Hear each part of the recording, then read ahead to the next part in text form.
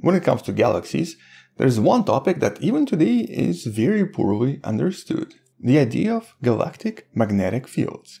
How exactly do they work? What forms them? What effects do they have on the rest of the galaxy? And what do they even look like if looked at from the outside? Which I'm sure is going to result in a lot of comments from the electric universe people. And yeah, hi, electric universe is still pseudoscience, just FYI.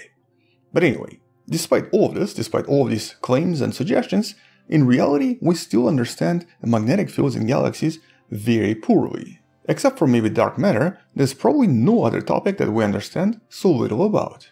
Nevertheless, pretty much most of the research from the last few decades suggests that magnetic fields play in a lot of different galactic processes including the evolution of shapes of galaxies, the formation of stars, the amount of gas that reaches certain locations, and even the types of stars that end up being formed. But despite all of these individual findings, the overall picture in regards to magnetic fields in galaxies is still not very clear. But today we're going to discuss a new study that you can find in the description that for the first time ever uses a lot of actual evidence, actual data from several telescopes, including the SOFIA telescope, to finally make first official conclusions. Just as a quick reminder, SOFIA telescope was retired in 2022 and it was essentially a flying telescope that was able to produce these incredible images by flying in the upper atmosphere and by observing the universe in the right frequencies.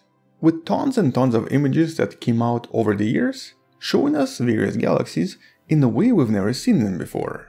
But most importantly, for the first time ever, showing us actual magnetic fields. And that's the important part. Of all of the things we can observe with telescopes, magnetic fields are practically impossible to see. Even though they're common and they seem to be present everywhere, they cannot be easily observed by a typical telescope. For example, based on various simulations, we know that generally magnetic fields should provide a lot of pressure which sort of balances gravity, especially when it comes to the interstellar medium or a lot of gas present inside the galaxy. So there's a kind of a counterplay here between the gravity and the magnetic fields. But simulations alone are just not enough, mostly because they're not always correct. Actual observations are way more important. And so even though various studies and various simulations suggest that magnetic fields can easily change the gas flow inside things like spiral arms, or even inside the galactic bars and the galactic halos, we don't have any physical evidence for any of this.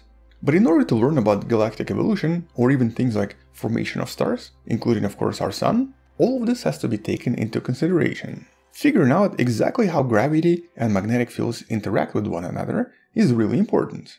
Intriguingly, one thing that a lot of studies have discovered in the past is the fact that it seems to play a big role in star formation. For example, inside various molecular clouds, for star formation to start, magnetic fields are often responsible for reducing angular momentum in order to start the collapse inside the cloud and to then start star formation. So basically, gravity alone cannot easily explain why stars form. You do need to have some kind of a magnetic property here, which is by the way something we've known for decades now.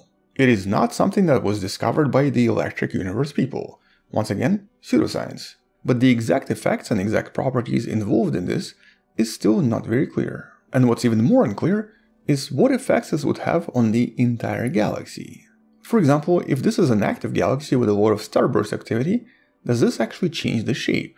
What about galaxies that have very active supermassive black holes? What about radio galaxies? And since here we're talking about magnetic fields that are basically thousands of light years in length, it does present a very different picture. But so far all of this was based on theories or simulations. Now we have a bit more visual evidence. But I guess the question is, how? How can we possibly see this? Well, this is where we can actually use the property known as polarization. Light tends to polarize, or basically, as you see right here, change its angular polarization when it passes through powerful magnetic fields. And so technically, by looking at a lot of optical light that passes through a lot of different dust that might contain magnetic fields or magnetic lines inside of it, in theory, this would result in polarization that should be observable even with optical telescopes. And so just like with the experiment you can use at home by using a typical horseshoe magnet and a bunch of iron fillings that tend to assume the shape along the paper, something similar becomes visible if you were to look at a typical galaxy. Here's the famous Centaurus A. Our neighbor that sort of looks like this if looked at in radio light and in the optical light. But by focusing on just the polarized light, coming from hundreds, thousands, or even millions of stars, we start seeing polarization lines that resemble this. Once again, very similar to these iron fillings. And this becomes even more prominent if you look at infrared emissions, because it can then show us the magnetic lines inside dust as well, not just stars. Which means that we can now start forming images of magnetic lines inside galaxies using different frequencies and potentially showing us different types of magnetic fields. And so now we have this first study ever comparing magnetic fields in various physical environments of other galaxies, looking at 15 well-known galaxies in both radio light, but also using infrared observations from the SOFIA telescope, focusing on some famous galaxies like Centaurus A, Antenna galaxies, or the Circinus galaxy, but also looking at galaxies with a lot of star formation, also known as starburst galaxies, or galaxies undergoing active collision.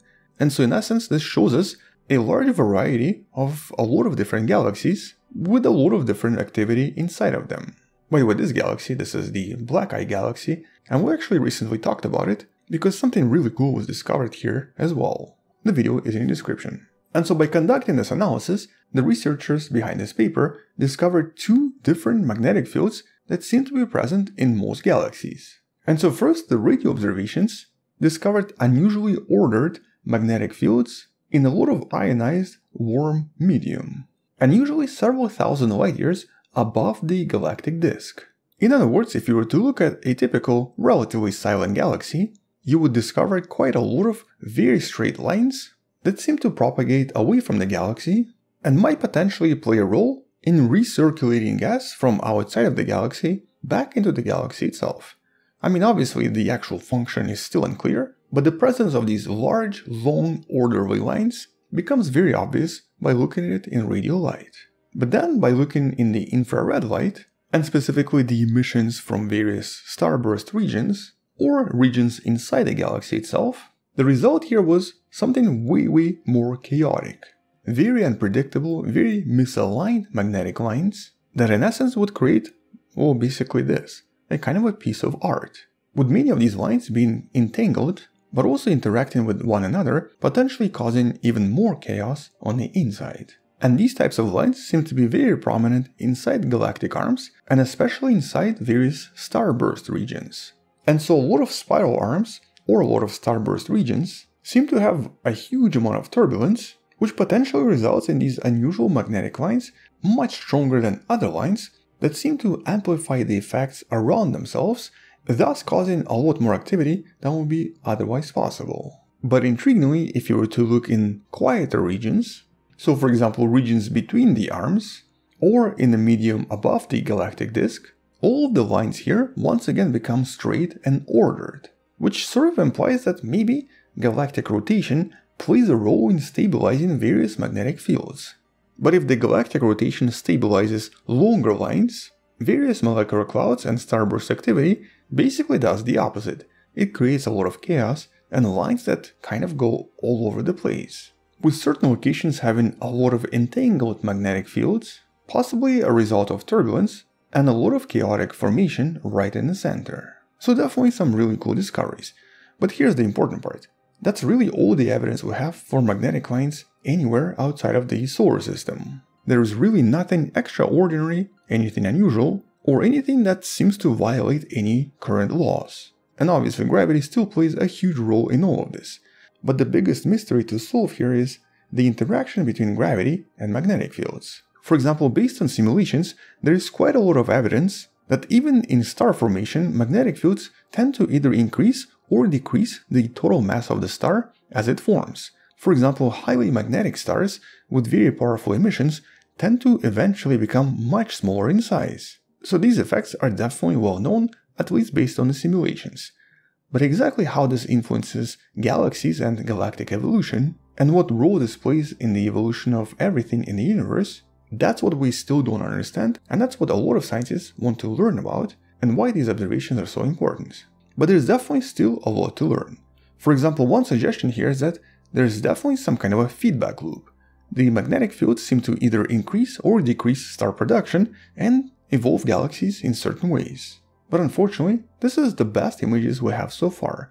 There's just not enough evidence to learn anything else. There might be future missions, especially missions by NASA, that might be able to see more. One such mission planned for 2030 is PRIMA, the Probe Far Infrared mission for astrophysics, but that's basically a decade away. And so chances are that for the next decade, we might unfortunately not get any more new data, or at least more accurate data, needed for additional studies. Which means that we might not be able to answer any of these questions, and all of this is going to remain a mystery for at least some time now. And I think intriguingly, the biggest mystery here is, so how exactly does any of this even work? What produces these fields? Technically, a lot of ISM or interstellar medium should be both positive and negative, thus having neutral charge. Yet we see magnetic fields, and we see the magnetic lines, even in the Milky Way galaxy. By the way, check out the new discovery coming from the Milky Way galaxy about this, also in the description below. And so, at least for now, the only explanation we have is, it probably has something to do with the actual physical motion. By having turbulence and by having a lot of activity inside starburst regions, it seems to encourage the overall change in charge and thus produce magnetic lines, amplifying the field and creating a kind of a magnetic dynamo. Or in other words, it changes the mechanical energy into magnetic energy. But that's of course just assumptions for now. But maybe in the future we might know more. And so until then, thank you for watching, subscribe, share this with someone who has learned about space and sciences, come back tomorrow to learn something else, and maybe support this channel on Patreon by joining channel membership or by buying the Wonderful Person t-shirt you can find in the description. Stay wonderful, I'll see you tomorrow, and as always, bye bye. Wait, do not type that comment yet. I know you're going to write Electric Universe, and I know you think this is what it proves. It does not prove anything. This is not Electric Universe. Electric Universe is still pseudoscience. Don't do it. Do not press enter. Okay, good, thank you.